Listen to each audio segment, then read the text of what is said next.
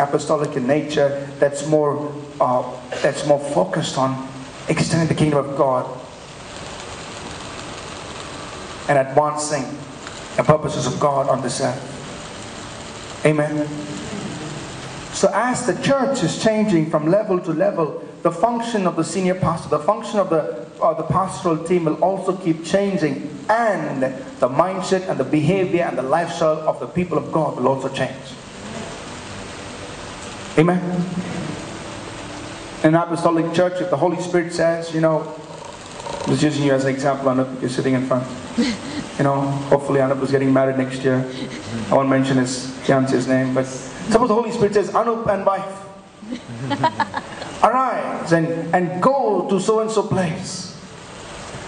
And Anup has an apostolic mindset, and his wife has said, God, Holy Spirit, you're speaking, you're saying go. They come and tell us, I say, okay, we bless you, send you out. They go on their first missionary journey. They're off.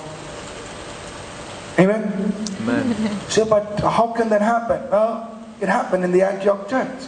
The Holy Spirit said, separate me, Barnabas and Saul, for the work that I've called them to. And they'll pray and say, no, go.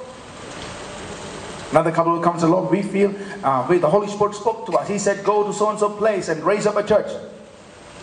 Okay, let's send them.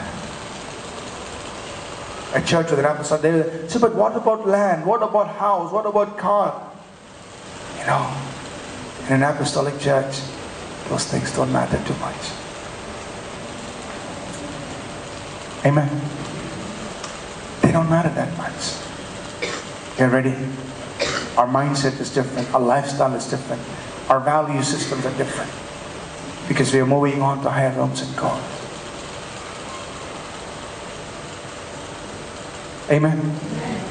So are you ready to move on to higher realms in God? Yes? No? Need to think about it? Let me hear you. Are you ready to move on to higher realms in God? We need to move on. Amen. Let's take a few moments of prayer. You may remain seated. I just call the worship team up. I know it's a little past our normal time.